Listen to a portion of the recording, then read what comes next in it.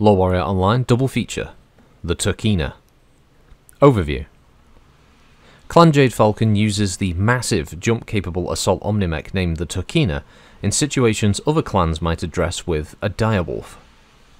The addition of jump jets as standard equipment marks this omnimech as unique among the clans. The clans build few jump-capable mechs, instead taking advantage of the omnimech's modular nature to add jump jets when required by the current mission and configuring extra weapons when jump jets are not necessary.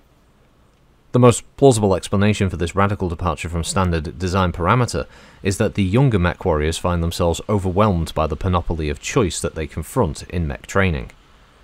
While most Inner Sphere warriors stay with one type of mech for most of their careers, clan warriors must face the task of mastering what is effectively an infinite variety of systems. To misquote an old saying, clan warriors possess the potential to become jacks of all trades and masters of none. On the homeworlds, the Sibco training regime was rigorous enough to ensure that graduates could rise to the challenge and still maintain their edge. In the Jade Falcon clan, it seems that the losses suffered at battles such as Turkina and the Refusal War have forced the clan to relax their previously strict standards in this matter, and allow new cadets to gain the benefits of a certain level of standardization. The Turkina may represent a minor concession to the need for clan mech warriors to spend more training time in a standard platform. Capabilities. The most common configuration of the Turkina is equipped with 2 racks of long-range missile launchers, 2 LBX-class autocannon, and 2 improved PPCs. This flexible mix of weapon systems gives the Turkina exactly twice the punch packed by the primary configuration of the Thor, and adds just more than 40% of its weight. For situations likely to result in long-range engagements, the first alternate configuration carries 2 Gauss rifles and 2 massive racks of LRMs. Configuration B of the Turkina demonstrates that the clans learned from their defeat on Turkina and other planets. The extended campaigns of the clans fought on Turkina placed great stresses on ammo resupply efforts, and in those 30 terrible days, many clan units found their firepower significantly reduced through the failure of their supply system to provide them with sufficient ammo. Rather than beef up their logistics, the clans now field more mechs equipped solely with energy weapons. The Turkina B mounts all laser weaponry, combined with a deadly accurate targeting computer. The Turkina C represents another lesson learned from the ongoing struggle between the clans and the people of the Inner Sphere, as this mech is configured for close-in city fighting against swarms of infantry, both standard and power suit equipped. Deployment.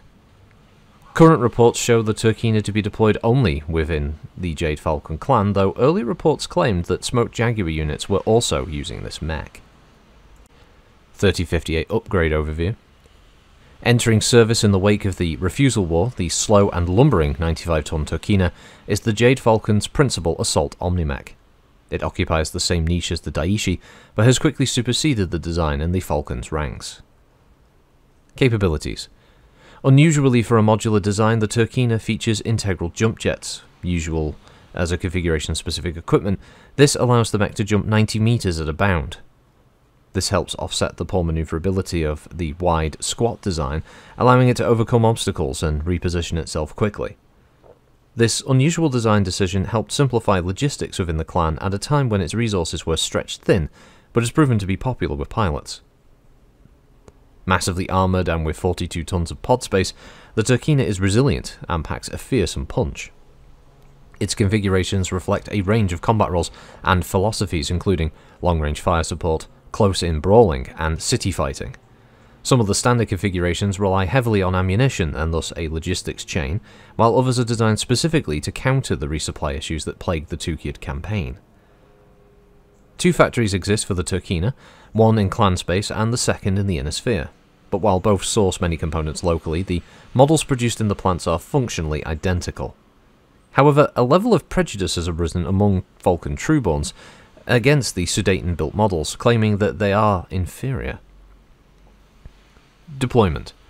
The Jade Falcons initially attempted to maintain a solid grip on the Turkina design and retain the sole manufacturing plants for it, but the last decade has seen a slow dissemination of the design throughout the Kerensky exiles. Smoked Jaguar operated a handful of the design, all of which fell into the hands of the SLDF and are now operated by the Novacats, or those who dismembered the Jaguar holdings. Other clans like the Cloud Cobras, Coyotes and Fire Mandrels traded with the Falcons for the design or otherwise took them as spoils of war in the escalating series of clashes in the homeworlds. Notable mech warriors. Star Commander Jan.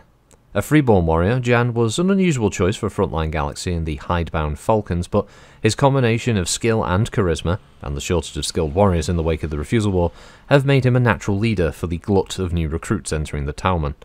When his trinary was assigned a Sudeten-built Turkina, many of the trueborn warriors balked at piloting the inferior design, and so it fell to Jan to wield it in battle, which he does efficiently and lethally. Star Colonel Kate. Only 16 when she tested out in the bloody carnage of Coventry, Kate's skill and determination have allowed her to rise through the ranks, becoming Star Colonel when she was 24. Unable to rise further due to her status as a freeborn, the Khans nonetheless recognised her skill and contribution to the clan, assigning her a clan space built Turkina. So, it's a 95-ton chassis JF standard, Jade Falcon standard, power plant 285 Jade Falcon extra light, cruise speed of 32, max speed of 54 kph with its 3 Jade Falcon standard jump jets, standard jump capacity of 90 meters, and the armour is, you guessed it, Jade Falcon standard.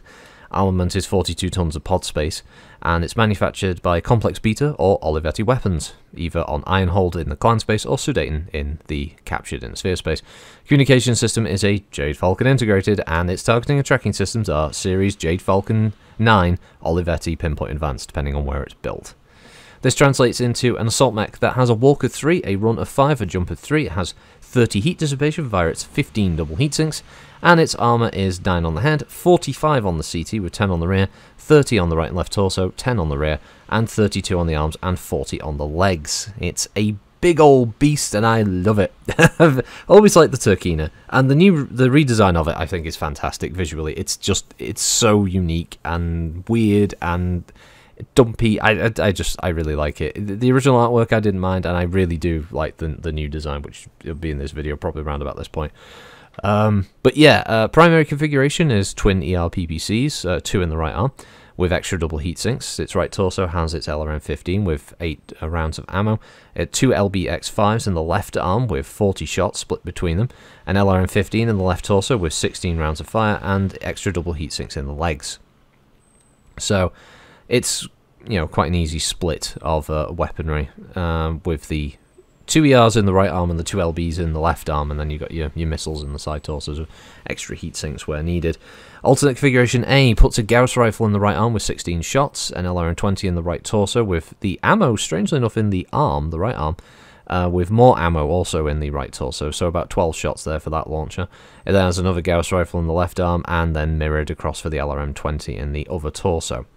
The alternate configuration B is 2 ER large lasers in the right arm with a double heatsink and a targeting computer, ER medium laser in the right torso with 2 double heatsinks. The left arm has 2 large pulse lasers and 3 double heatsinks. The left torso has an ER medium laser, and the left torso has 2 extra double heatsinks.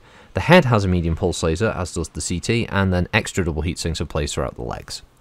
Alternate configuration C brings a pair of large pulses in the right arm with extra heatsinks, a Streak 6 in the right torso with 2 machine guns and ammo, an LBX-20 in the left arm with 5 rounds of ammo. The left torso has 2 medium pulse lasers with extra 15 rounds of ammo. The head has an active probe, and the CT has the ammo for the street launcher with 15 shots. It also has A-pods in both legs, and flamers are also leg mounted. D configuration is 2 ATM-12s, 2 ATM-12s in the right arm and 2 ATM-12s in the left arm with 25 shots each, and a set of ER medium lasers, 1 in the head and 1 in the CT, and then extra heatsinks in the legs. So pretty straightforward build. And the H configuration is a heavy medium laser in the right arm with a double heatsink and targeting computer, an Ultra 10 in the right torso with 10 shots of ammo, 2 heavy medium lasers in the left arm with extra heatsinks, and ammo for the Ultra 20? Yeah, an extra 20 shots in the left arm. The ammo and stuff is all over the place on these things. An Ultra 10 in the left torso with an extra 10 shots, and then pulse lasers, 1 in the head, 1 in the CT with extra double heatsinks. So, although the configuration of loadout, where all the weaponry is placed, is a bit weird, it is a frighteningly deadly mech. It's so unique looking. I'll give it that. Definitely one of the better looking assault mechs that came out of some of the later designs for the clans. I do like the fact that it was... I also like the fact that it is pretty much a Jade Falcon design. The later book does write, yes, that some of these designs did end up in some of the other clan holdings, but you can imagine that these are like a handful at most. A vast majority of them are a Jade Falcon design, and I like the fact that that some of the clans have their own thing. It helps distinguish them a bit more, and the Turkina is a great example of such. Definitely one of those mechs that if a player gets hold of it, they're going to be happy. If a player comes up against it, they're going to be sad. It's a very versatile design, very deadly, 95 ton, lots of armor spread across it, and the rather unnerving ability for it to quickly hop over a hill or jump into cover if it needs to. If there's some, if a unit tries to get behind it, it can, make a little maneuver. It might not be able to hit in return, but it can keep itself safe, protect that soft rear section of the mech. It's got a lot of versatility to it, given its weight class. And yeah, it's able, even the primary configuration is more than capable of engaging at range, keeping you pinned down before it gets in close with its LBs. And can still hit you with the the ERPPCs at point blank, so it can do a lot of damage. And the heat dissipation at 30 means it can at least fire a bunch of its weapons without worrying about overheat each turn. So quite effective, quite fun. But I'll leave it there. I've rambled about the Turkina enough, as I believe this is the last mech of 3058. The rest are just the vehicles to cover in there. And before I move on to greener pastures and technical readouts, we're getting up there, we're finishing them. But I do have plans for other parts of LoreWarrior, don't worry. There's still units to cover, there's still other TROs to cover, and there's warships, civilian vehicles obviously, and obviously power armors and stuff to cover, and then we've got some more, obviously a lot more vehicles. And I'll probably be going back to older LoreWarriors at some point, but rather than just reading the books and me rambling about them afterwards, I've got an idea of doing something a little bit different. Might take a bit longer, but more a longer form kind of thing. God knows what I'll do in terms of art or anything like that. I might just have it be a kind of thing where you put it on in the background while you're painting models or driving or just doing some monotonous work. You can have my monotonous voice in the background just to make you fall asleep. So until then, have a good one everybody, thanks for listening, and I'll see you next time with all this lovely rain that's going on around me. Oh, it's so nice. So if you heard any of that in the background, apologies if that was a little distracting, but I can't pass up the opportunity to not have the windows and the door open and just listening to this rain just pour on in. It's great. Anyway, have a good one. Thanks again. Bye.